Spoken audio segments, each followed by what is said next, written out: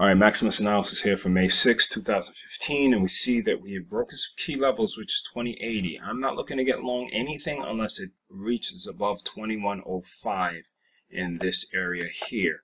Okay, there's no reason that I need to step in front of the bus if we're heading down. Again, we hit some key levels and broke down pretty hard today. We regained a lot in the intraday. Again, it got to a low of 61 and currently is at 74.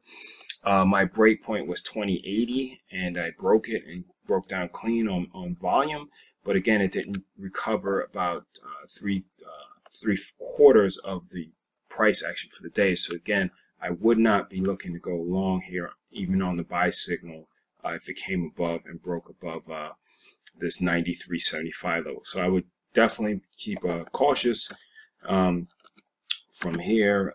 Again, going longs for swing trades. Again, if you're trading intraday, it's just a matter of checking your levels and going from there.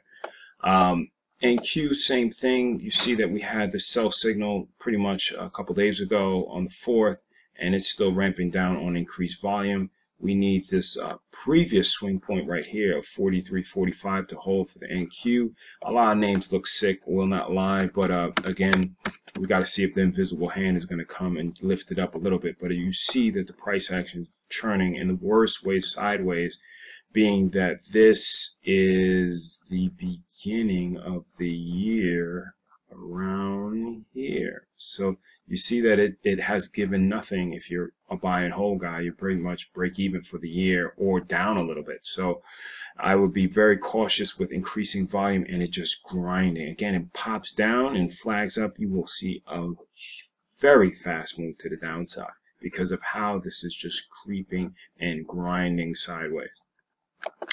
You got IWM pretty much doing the same thing. Again, it recovered a little bit more, but again, small caps are not going to be a leader to me. I'm going to look more to the ES for some leadership. Again, that's the big daddy, and there's a reason for that. Oops, just get the symbol right. So crude, it gave a very nice pop up, but then sold off very hard. So again, the price action was very violent today.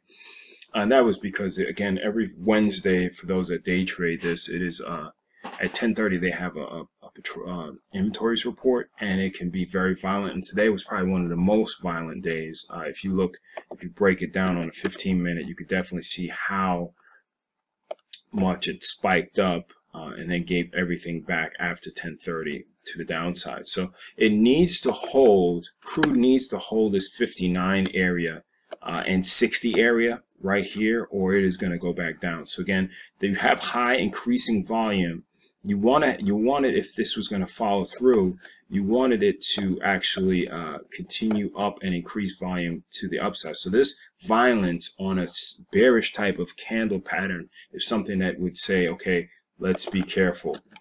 Apple, again, it's just churning sideways. Again, it looked a lot worse than it actually is, but it's still holding these 123.5 area, but I wouldn't be banking on, again, increased volume. It's just sideways. Again, it's just sideways. And I know a lot of people said that I know Apple. Well, guess what? You know it as a NASDAQ name, not as a Dow name, because again, they're manipulating a lot of these Dow names, which you can see from how Microsoft immediately faded down. They're trying to hold some stuff up.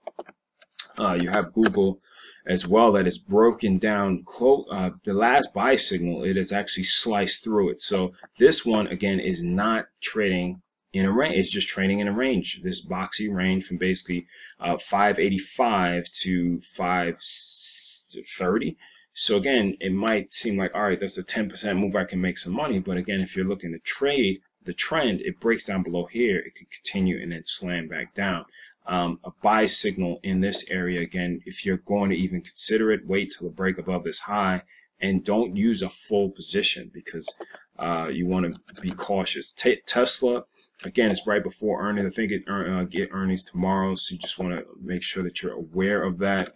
Netflix, I wouldn't be short, and just because it's in an uptrend, again, trading sideways and holding, consolidating during a lot of this stuff is not a bearish pattern whatsoever. And it has a lot of islands and gaps and stuff like that, but we have to, you have to respect the trend. And again, people just want to it's just stupid. Sometimes people just want to short everything. Again, if you saw the gap up, exhaustion, volume, and short it down, okay, that's fine, but you just keep your stops as tight as possible.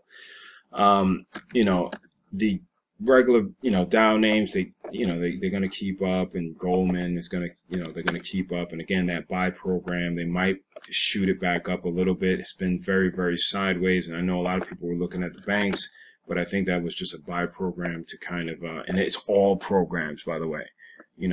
Let's not fool ourselves about the Fed and ARBs and basket programs. That's all that. It's just to say we just have to trade. It is what it is.